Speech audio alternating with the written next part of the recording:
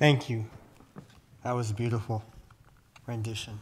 I want to pray, and then I want to start by telling you a story about a famous pilot. Let's pray. Father in heaven, once again, we ask that your Spirit would fall afresh on us, and we pray this in Jesus' name. Amen. She was at the height of her career and also at the height of her skill set. She was asked to be one of a few pilots called the Thunderbirds. Perhaps you've heard of them, or maybe you've seen them fly, a part of the Air Force that not only demonstrates tremendous flying capabilities, but they also can be used for emergencies and need to be trained for military combat. So here she is, one of only, at the time, 6 women that have ever been asked in the 70-year history or so of the Thunderbirds. And she walks in her first day on the job. She says, "My name is Nicole Malachowski. I'm the new pilot, and I'm ready to fly." And she was met with silence and stares. And finally, one of the higher-ranking officers said to her, "You don't get to touch our jets until we say you can. You don't get to fly until you know everyone on this team. You're to learn everybody's first name, last name, their spouse's name, their kids' names, where they live, their hobbies. And not only that, but we're going to put you in a mini internship so you can learn of all the different career functions that are on this team." And there are 25. The whole team consists of 125 people, and you need to learn every single piece and how it plays into this highly interdependent, complex system. And when you do get a hold of it, you will have a better understanding of what role you play and how it can affect the team, and how if someone is not performing to the highest standard, how that can affect you. And so we're all called to perform to the best of our abilities. And then we'll let you fly. And she learned a tremendous lesson that day. And as she went on with the program, this is the simple lesson. Nothing of significance is ever accomplished alone.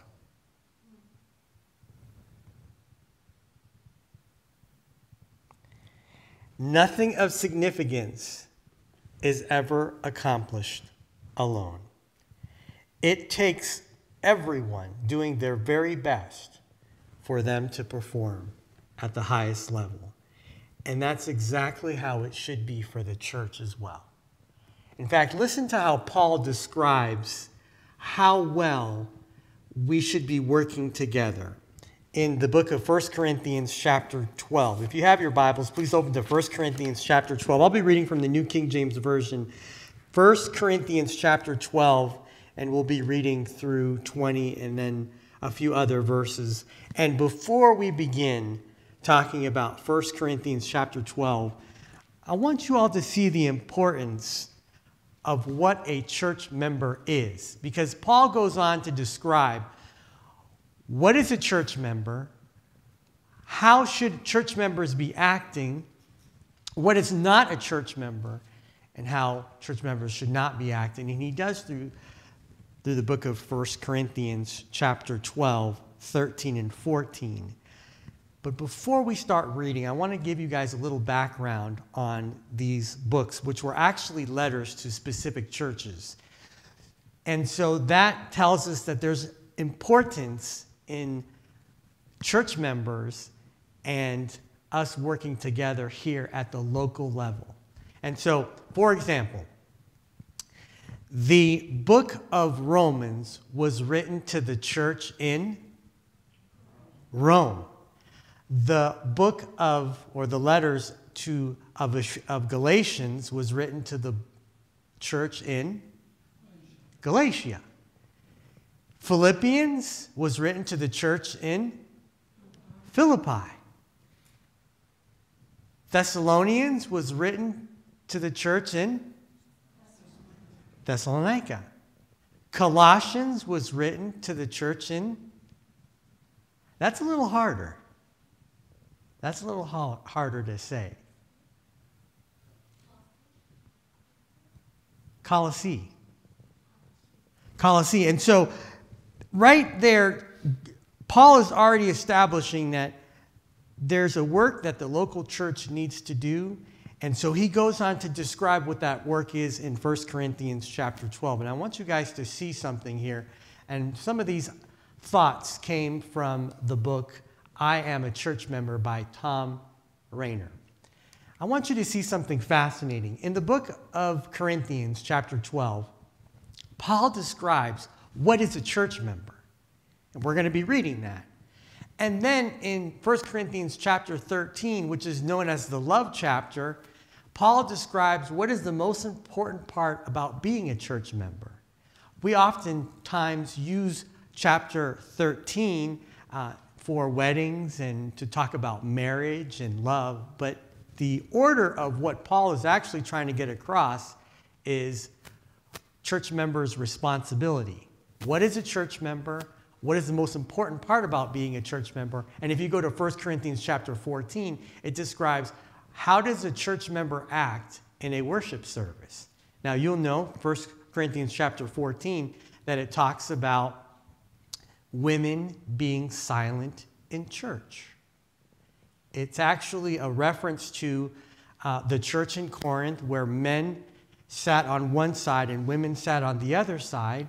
And Paul found out, and he experienced, that the ladies would often be talking, and sometimes talking across the aisle, asking their husbands questions and disrupting the service. And so, yes, there was a little bit of a culture challenge there that Paul had with women teaching, but in reference to women being silent in church, he's just describing how we should act in church. We should be listening.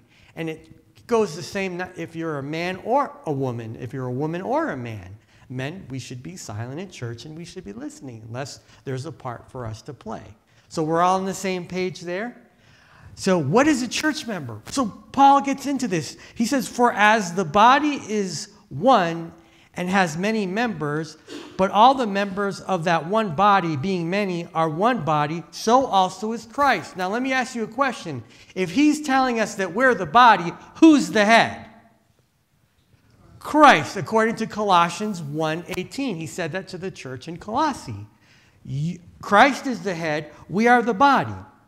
Which is amazing to think that we're supposed to be so close with God and so connected to God that he is the head and we're the body.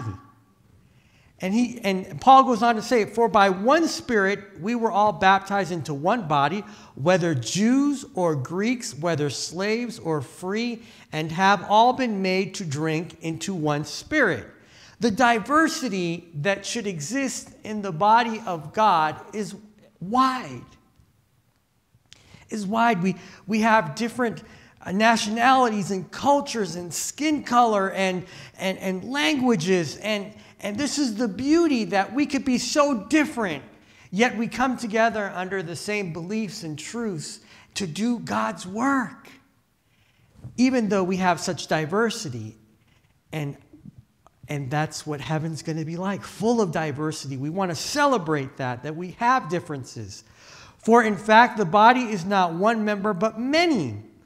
If the foot should say, because I am not a hand, I am not of the body, is it therefore not of the body?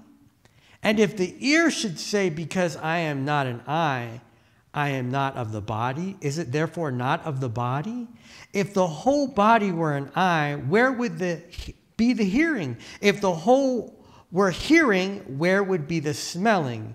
But now God has set the members, each one of them, in the body just as he pleased. And if they were all one member, where would the body be? But now indeed there are many members, yet one body. And so we see the diversity that God has in his churches as church members. And then he speaks of humility here, how we all need to understand the importance of working together, the teaching fundamentally that we need each other, that we can't go at this alone. And I love the way Ellen White describes this in letter 122, 1902. Listen to how she says this when it comes to the body. She goes on to say, God's plan in a diversity of gifts. In all the Lord's arrangements, there is nothing more beautiful than his plan of giving to men and women a diversity of gifts. The church is his garden, adorned with a variety of trees, plants, and flowers. He does not expect the hyssop to assume the proportions of the cedar, nor the olive to reach the height of the stately palm. Many have received but a limited religious and intellectual training, but God has a work for this class to do if they will. And I'm sorry that got cut out. It finishes by saying that, let's see if I can find it here real quick.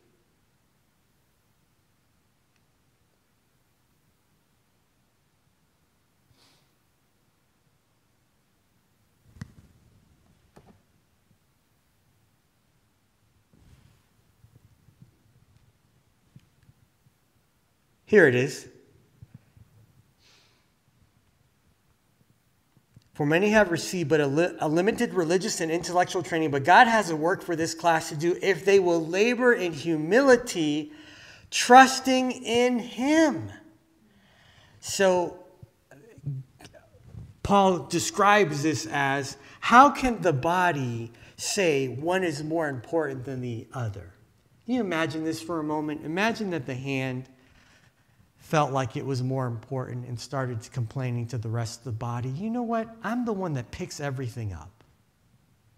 You guys don't have to pick anything up. It gets tiring picking up things and having to grab things and put this there and do that.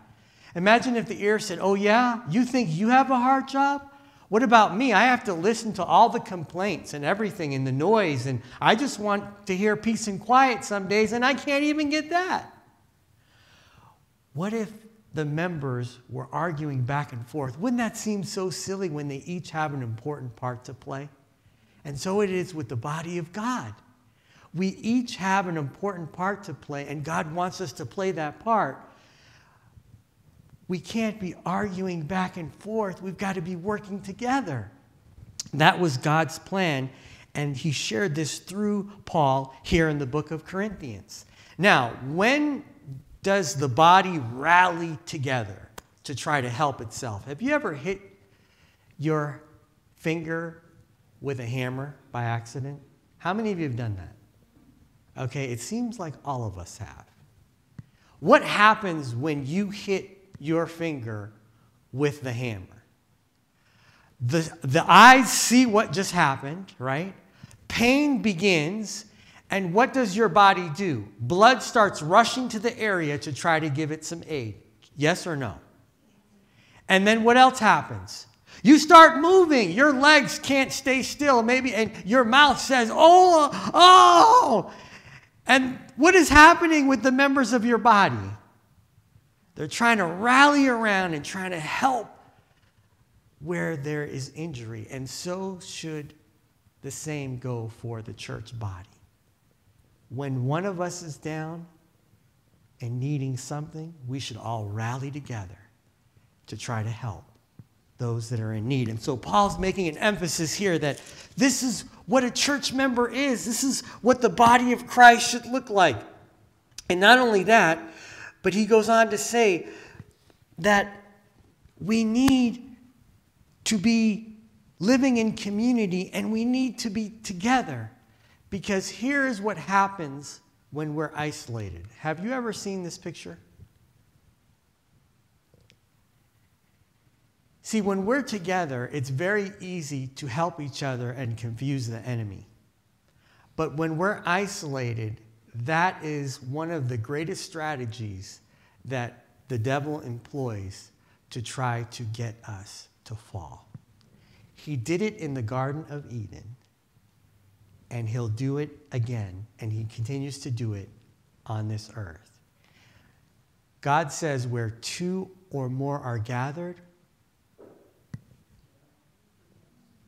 there I will be there also. And so there's an emphasis that we can't go at this alone, that we need each other, that we can't be working together and be isolated, because then we get ourselves into some trouble. And I love the way Hebrews points this out. Let's go back to the book of Hebrews, chapter 3, verses 12 and 13. Let's take a look at Hebrews again, chapter 3, verses 12 and 13. Beware, brethren, lest there be any of you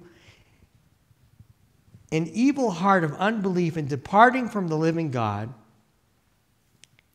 but exhort one another daily, which is called today, lest any of you be hardened through the deceitfulness of sin. And I want to point out something very important about what Paul is saying here, and I believe Paul wrote the book of Hebrews, is he uses the word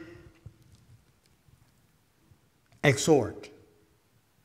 And many of you know that means to encourage. The Greek word for exhort is actually called parakaleo. Parakaleo, it means to check up on, to implore, to appeal, to beg, to entreat. The tense is present, the voice is active, and the mood is imperative. God is saying it is imperative, it is a must for us to be in each other's business. But not for the sake of just being in each other's business, but to see how we can help each other get through these end times. It is imperative. So Paul says the church member, as a group, we're diverse. We need humility. We need empathy to get us through, and we need to stay together. Now, Ellen White in letter 4, 1890, she says it this way: press together, press together. She says, love of self, pride, and self-sufficiency lie at the foundation of the greatest trials and discords that have ever existed in the religious world. Again and again, the angel has said to me, press together, be of one mind, of one judgment. Christ is the leader, and you are brethren. You are brethren. Follow him. And so this is the importance. And so Paul says it this way in 1 Corinthians. Let's go back to 1 Corinthians 12 and let's read the end of chapter 12. Now you are the body of Christ. I'm in verse 27. And the members individually. And God has appointed these. And then he goes on to say that there's apostles and there's prophets and teachers, and there are those that perform miracles and gifts of healing and administration and varieties of tongues. And he describes, again, apostles, prophets, teachers, workers of miracles, but healers. But then he says this in verse 31, but earnestly desire the best gifts, and yet I show you a more excellent way. Now, Paul's saying it is important for us to be diverse and humble and have empathy and work together. And then he goes on, but there's something else that's even more important as we consider what a church member is. He goes on to say, I will show you a more excellent way. And then we read 1 Corinthians chapter 13, which basically tells us that the glue to sticking together, to working together, to living in community is love. Though I speak with tongues of men and of angels, but I have not love, I have become a sounding brass or a clanging cymbal. And though I have the gift of prophecy and understanding and all mysteries and all knowledge, and though I have all faith, so that I could remove mountains, but I have not love, I am nothing. And though I bestow all my goods to feed the poor, and though I give my body to be burned, but I have not love, it profits me nothing.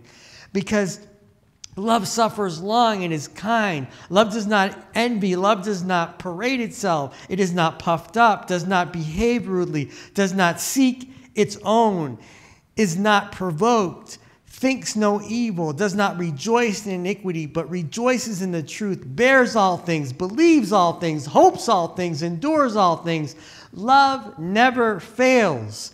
But whether there are prophecies, they will fail. Whether there are tongues, they will cease. Whether there is knowledge, it will vanish away. For we know in part and we prophesy in part.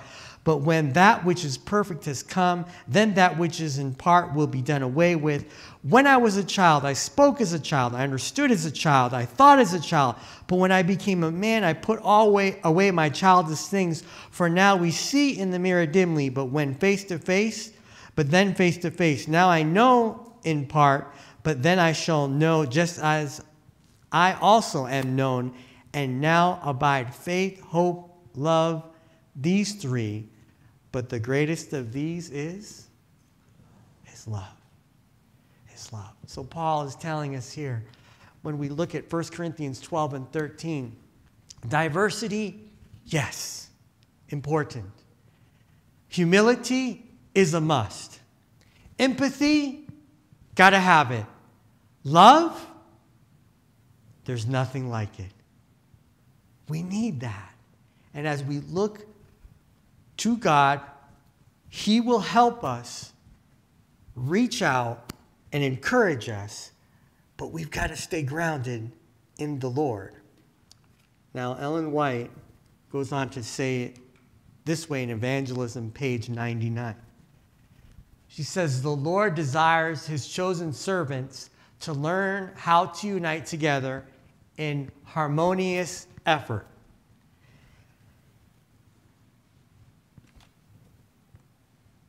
It may seem to some that the contrast between their gifts and the gifts of a fellow laborer is too great to allow them to unite in harmonious effort. But when they remember that there are varied minds to be reached, and that some will reject the truth as it is presented by one laborer, only to open their hearts to God's truth as it is presented in a different manner by another laborer, they will hopefully endeavor to labor together in unity. Their talents, however diverse, may all be under the control of the same Spirit. In every word and act, kindness and love will be revealed. And as each worker fills his appointed place faithfully, the prayer of Christ for the unity of his believers will be answered, and the world will know that these are his disciples. I love that writing. I love that quote by Ellen White. So I want to turn the corner and head to the finish line. I want you to think about this. You remember the story of Eve. In the garden, she had wandered away from her husband. This is typical because we, even today, we sometimes meander away. We become isolated. We think we can handle it by ourselves. There are people that are struggling with all different types of challenges, and they think, okay, I'm going to just take care of this. I've got this. And here we are as a church body, wanting to help, willing to help, available to help. And they stay isolated. And so here's Eve. She wanders away. She sees the tree of knowledge of good and evil. She starts to have a conversation with the serpent. And the serpent, once you get talking to the serpent, it's so easy to head down the wrong road. Once you start trying to understand and give in and argue, and she gives in. She grabs the fruit. And then her husband comes along and he gives it to the husband. And they start eating, and sin now has entered the world, and they realize it. And they realize that they're not the same people. And so what do? Instead of running to God, what do? They run from God, because that's what sin does. It separates us from God. They go to hide. And we know that God comes looking for them. And he calls their name. Where are you? And what do they say? We were afraid. But why? And here, God finally explains to them what's going to happen as a result of their sin. And he also has an explanation for the serpent. And God puts this, or had a plan already in place. And it's to reverse everything that happened in the garden one day. And so, Adam and Eve took the fruit from the tree. Jesus allows himself to be placed on a tree for you and me to undo everything that had been done there in Genesis. His hands were pierced because mankind had stole from the tree using his and her hands. His feet were pierced because mankind, remember in Genesis 3:15, the first messianic prophecy where his heel would be bruised. Mankind grabbed the tree with its hands, grabbed the fruit, and walked away. And Jesus was offering himself on a tree. His hands would be pierced. His feet would be pierced. And remember that his side was even wounded. Why his side? Well, you remember that Adam was put to sleep, and God took a rib out of Adam and made Eve from his side. You see what's going on? God is trying to respond to everything that they did by offering himself through all the mistakes that they made. Even the crown of thorns. Why the crown of thorns on his head? Well, remember the curse? Do you guys remember? The curse of creation was that they would have to toil in the soil and that the ground would produce thorns of thistles. You remember that? And here Jesus is taking on the curse to restore us back to God. And he dies on the cross for us. And he just wants us to remember that he loves us. He is the head and we are the body. And when we listen to his voice and the body acts according to the will of God, his mind, and when we encourage each other as the body and stay together, as Ellen White said, pressing together and working together and living in community, that is God's ideal for us as church members and for the body of Christ. What do you say, dear church? Are you willing to accept this and truly be the body of Christ? Live in community, check up on each other, help each other, because God's coming soon, and he's coming for a people that hear his voice and do his will. What do you say, dear church? Let's pray. Father in heaven, we're so grateful for your love and care for this church. And we, as members of this church, want to respond to you. Be with us this week as we seek to draw closer to you and to each other. Help us to heed these words of Paul, these stories, Lord, that remind us of your goodness and love and mercy. And Lord, help us to put away sin and the challenges that we have and to trust in you that you're able to help us to get through. And Lord, I just want to lift up every person that's here and those that are listening, watching online. Lord, be with us. Help this week to be different, where we respond to you more and more because of your great love. And I ask all this in Jesus' precious name. Amen. Thank you for listening.